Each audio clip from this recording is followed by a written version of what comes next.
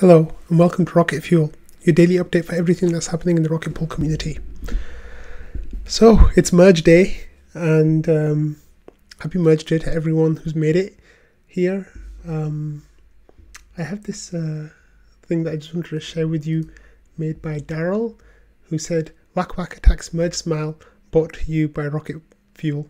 So this was a nice meme that Daryl made for me. But yeah, it's happy merge day, everyone. It's been a good one, and it's been a long time coming, and it's finally here, and it's really exciting. Saying that, there's going to be a treat for people who follow my thread on Discord. So if you go to Discord right here under chat, if you go to trading, and then over here you click on the threads, and there's one called Rocket Fuel right here.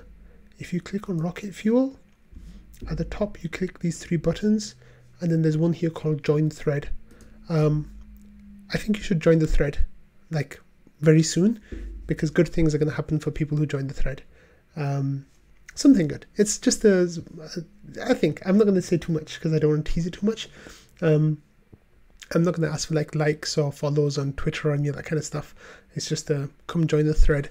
It's a place where I post a video every day, and people just kind of talk to me about my smile. It's kind of become a joke now. So I don't have time to go through what happened yesterday. I'm going to start today with this post by Dave, and he said, "Happy merge day, everyone. Some 6 years ago, almost the day Vitalik released the MEV paper. This early paper wasn't the first on Ethereum staking, but it contained specific details on some settings and functions, and then he has some code, which hadn't been seen before. These functions would eventually become Casper, a smart contract that enabled staking on Ethereum. While this initial version of staking on Ethereum didn't make the cut, it was enough to spark a little idea. At the time, mining pools were all the rage, and it was largely debated how centralized they had become and remain. With the event that smart contracts now existed, and also a hint of some implementation details now available, might it be possible to make them now decentralized? With the MEV paper in hand, Rocket Pool was created to see if that idea was actually possible. An eternity in crypto later, we are now on the cusp of the biggest upgrade a blockchain has ever seen. Gone is staking on Casper, replaced by a whole new beacon chain, which will soon be merged with the main Ethereum chain that existed all those years ago when the MEV paper was released. Rocket Pool being the oldest staking project on Ethereum and working hot on the heels of its evolution, we've seen challenge after challenge along the way and understand exactly what it's taken to get here. So today we raise our glasses to the Ethereum Foundation, all the core developers, teams, and countless contributions from individuals along the way to help make this day a reality. What will be accomplished today is nothing short of remarkable. We invite everyone here to join our merge party channel for the event, which looks to occur in around 4 hours time from that post. It's a little bit less now. So the merge party channel, if you go on chat, you keep scrolling down and then go past memes and random, and there's a merge party right here. You can join that, join the audio, and say hi to everyone who's in there. Right now we've got a nice fair chunk of people in there, and people will just be talking about the merge, which is, I mean, what better thing is there to be talking about today? So next we have the community call from the bi-weekly community call with Jasper yesterday, and Mav and Langers and Joe were in there, and there were updates about everything that's been happening in the last few weeks, and we kind of talked about the post that went out on Reddit yesterday, so I won't take up too much time talking about the community call, but you can listen to it, and there were some little details in there that were quite good. Next, we have this post by Joe today. So Marceau, someone got in touch with Marceau from the Ethereum Foundation, asking what take-up on the MEV Boost was for the Rocket Pool community. They were wondering what kind of numbers we were getting, like how many people had opted in, how many people didn't opt in. And Joe ran the numbers earlier during the day, and then he ran these numbers just a little while ago. And it says nodes in any MEV is 33.7%. and mini pools in any MEV is 43.17%. So the uptake has been quite slow compared to what I thought it might be. I thought the numbers would be maybe double that, and it seems like from Marceau's hinting that the Ethereum Foundation thought the numbers might be a bit higher than that too. So then they breaks it down by all the different relays and what percentages there are. This actually brought up a really interesting discussion about people who are in the smoothing pool but are not getting MEV Boost. And then what happens is they take rewards from other people using MEV Boost, but they're not contributing rewards to the staking pool. So they act as a net drag on the network.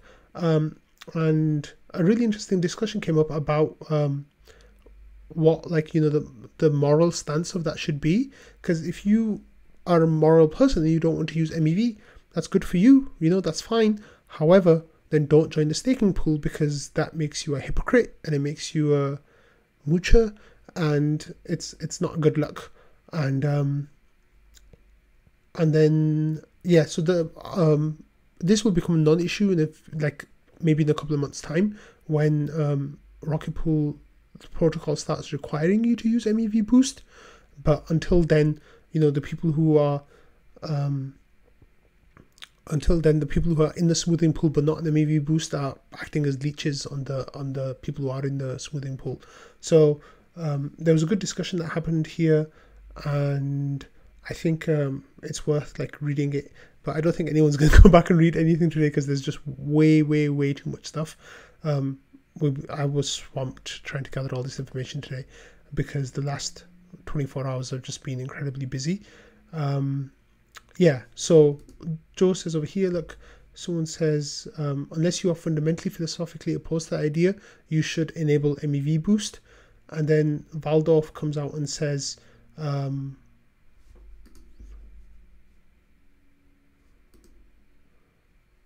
oops, sorry, my camera's having some issues.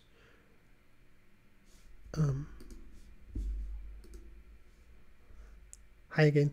Okay, so Valdorf says, and in this case, don't be a jerk and join the smoothing pool.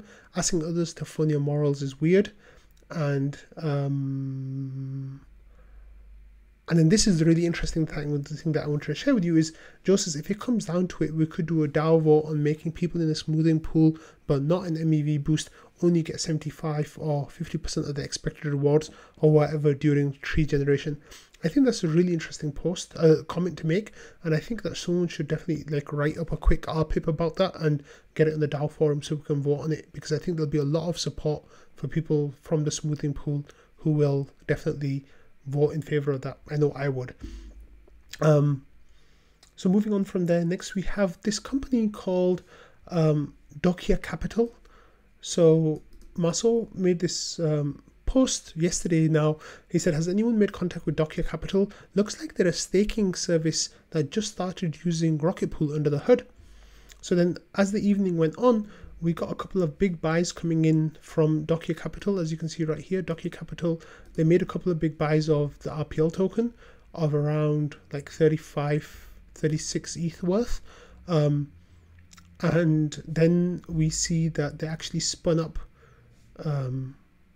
Wait, that's not the right information. Sorry, give me a second.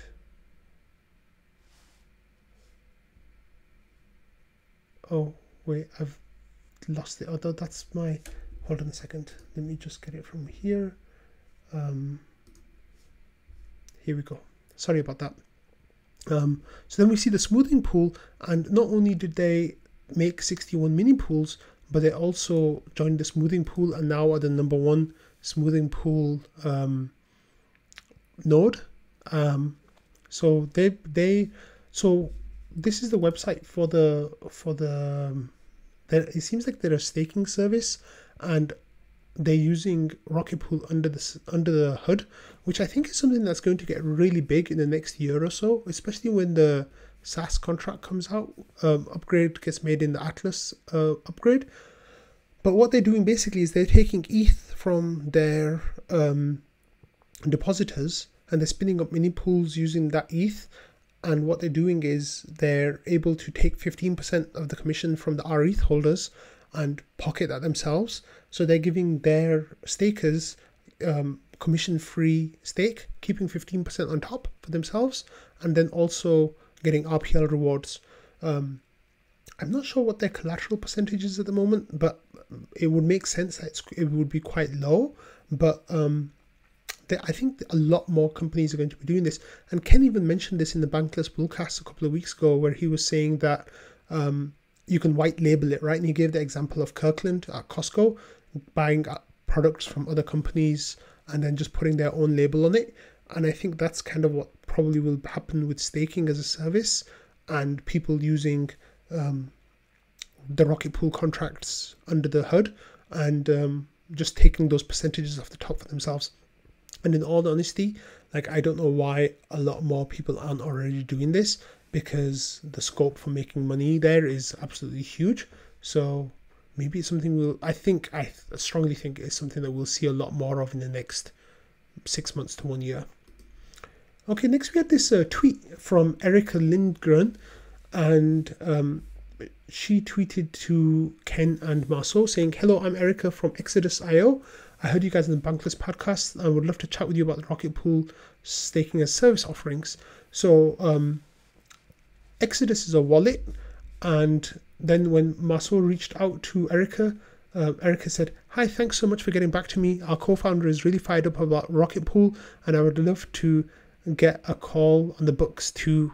And then that's all he teased. So it might be the case that they're trying to integrate Rocket Pool into a service that they're offering their customers, kind of like Dokia Capital are doing. I'm not sure exactly what the details are. Marceau's been quite tight-lipped about it, but it's definitely quite interesting to see what might happen there.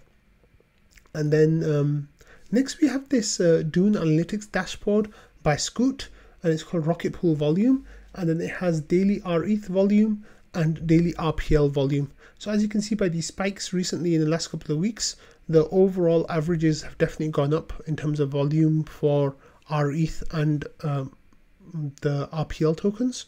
So I think that's really interesting to look at. And yeah, on that note, I'm going to finish today. I could have talked for another half an hour because there were some really amazing conversations that were happening in trading today, but there's just too much. And now is the time for me to get ready for the merge and join the call and like chat with my crypto bros. but it's really exciting night. I'm going to stay awake and watch the merge come in around, I think it will be in around 3 hours from now, so at around 1:30 a.m. So I'm really excited. I hope you're all excited, but I hope it all goes smoothly and you all enjoy the day, and I'll see you all tomorrow. I'm sure there's only going to be one topic that we're all talking about tomorrow, so I can't wait. Have a great night, everyone. Bye.